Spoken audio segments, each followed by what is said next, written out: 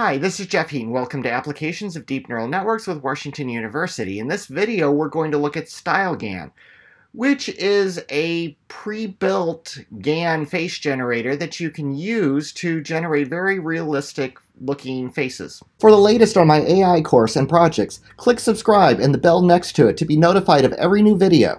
In the last video, we saw how we could create faces like this. We could literally train from scratch a GAN that produced faces like this, and we did not have to have a high-end GPU on our local machine. We used Google Collab. Well, if you followed the media, you see faces that look a lot more like this. Let's try to create photorealistic faces that look like this using something called nVidia StyleGAN. So this is using the paper that you see referenced here. This is a style-based architecture.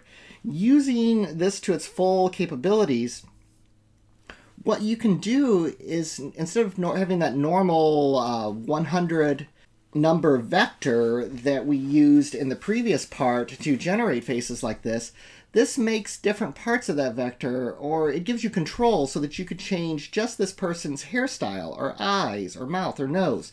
And you can really fine-tune the exact type of face that you're actually generating. Now, even these very, very high-quality GANs like you see here, they usually have very surreal-looking backgrounds. That's one of the quick ways that you can isolate a GAN and tell that you're perhaps looking at something that's not real. You can also look around the eyelashes. There'll often be imperfections that you will see on the generated GAN that'll give you a tip-off that maybe that person is not real. If they're wearing glasses, always look at the two sides of the glasses. Often they will not align. Symmetry tends to be a real problem with GANs. If you look at this person, look at this earring, look at that earring, look at this ear, look at that ear, and often the height won't align on the ears quite like you would expect. Those are some of the things that I've noticed in particular that you will that are a giveaway. And also look at the background, very surreal. The thing on her hat, that could be a real hat. I mean, if somebody wants to post a link to where you can buy that hat on Amazon, bonus points to you for sure, but I'm thinking that is kind of the GAN's invention. As you look at it, it looks real. It's like a dream, but as you look at things closer, they're not quite what you would expect them to be real. So let's go ahead and see how we can actually make use of this GAN. Let's see how we can generate these very high resolution GAN images using just Google Collab and the provided GPU.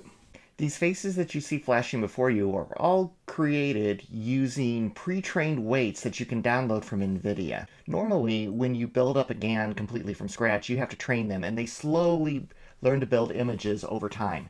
Unless you've got serious compute power, this can take a long time to really get something that will create photorealistic faces for you. By downloading these pre-trained neural networks, you're able to quickly create these kind of faces. Let's see how to do this. So you can find your way into Google Collab just by searching for it with Google Collab. They give you a variety of options here. Probably the quickest way to do this is just to download my Jupyter notebook from GitHub. So if you click on GitHub here, type Jeff Heaton, which is my name,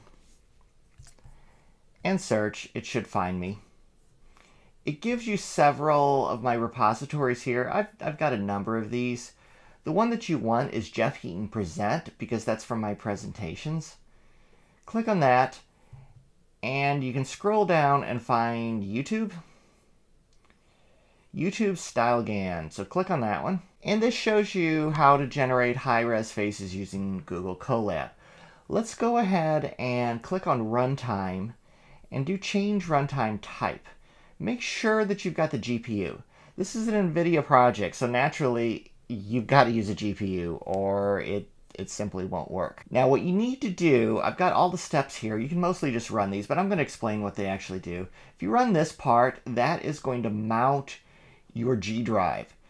All you're going to really do with your G drive is store the generated images that you create to there. So I'm going to click Run and run that. Yeah, we know it's not authored by Google, but hey, it was authored by me, so run anyway. and yes. That little spinning thing there tells you that Google Drive is starting to be connected. Now they do want an authorization code. If you click on the URL that they provide you here, you'll have to pick the account that you want linked to this and give it the permissions that it requests. Then you copy this little code, go back to your notebook, paste this into here, and now your G drive is connected. It's mounted at a content drive. Now we're going to clone StyleGAN from GitHub. What this does is this creates a copy of StyleGAN in that content drive. Now this is very important. In Google Colab, only things connected to your Google Drive are going to actually remain. Things that you put off in the file system elsewhere, like here, are going to go away. But that's okay. You'll have to run through these steps each time you do this, but just be aware that they will delete things from you. You're temporarily using the space in the cloud. If I list that directory, you can see the contents of StyleGAN downloaded into your instance here. Now, since we've just downloaded StyleGAN, normally this is where you do pip install, but you can't do pip install StyleGAN because nVidia has not released it to this point. So this adds it to the path, and then we see that we can import it. So if you haven't done the previous step, this will probably give you an error, but you basically have it here. Now this is the code that I copied from the nVidia site. This URL that you have here, this is where it's going to basically download your pre-trained network that knows how to generate these faces for you. Now, Google Drive does have quota limits, so you'll sometimes get an error when you try to run this. We'll see if we get that or not. Now here, this is the important part, this generate image. Basically what a GAN does is it takes a random seed value and generates a face for it. You could put in whatever number you wanted there and you would get a consistent face. If you leave it empty, you're just going to get whatever random one happens to pop up. It will generate the image and then we'll save it. Notice that I am saving it right here. Now I had a folder called images. You might want to just put it into the root of your G drive. So you could do that.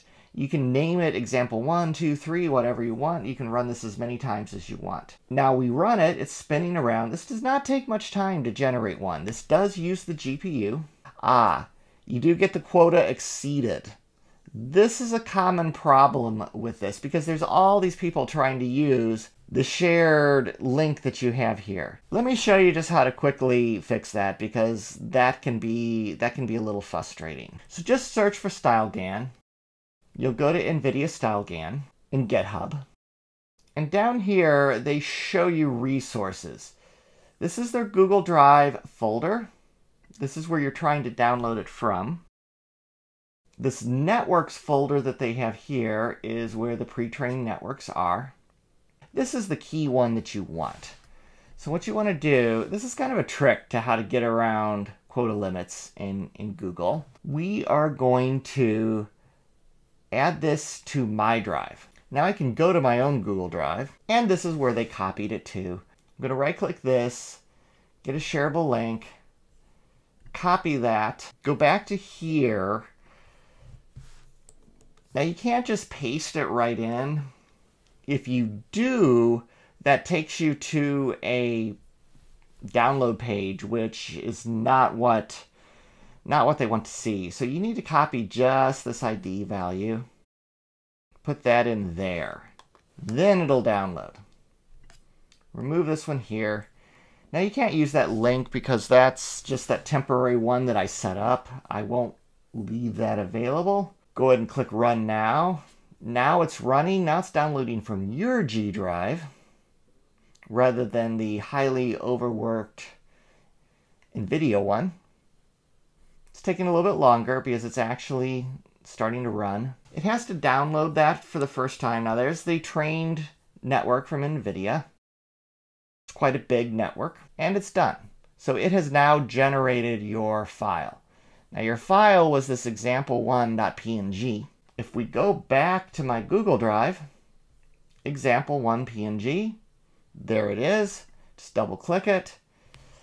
That is the face that it just generated, completely random. Thank you for watching this video. You know, faces and images are not the only thing that GANs can be used for. In the next video, we're going to look at how you can use GANs to generate additional training data for tabular type neural networks that we saw before and implement semi-supervised learning. This content changes often, so subscribe to the channel to stay up to date on this course and other topics in artificial intelligence.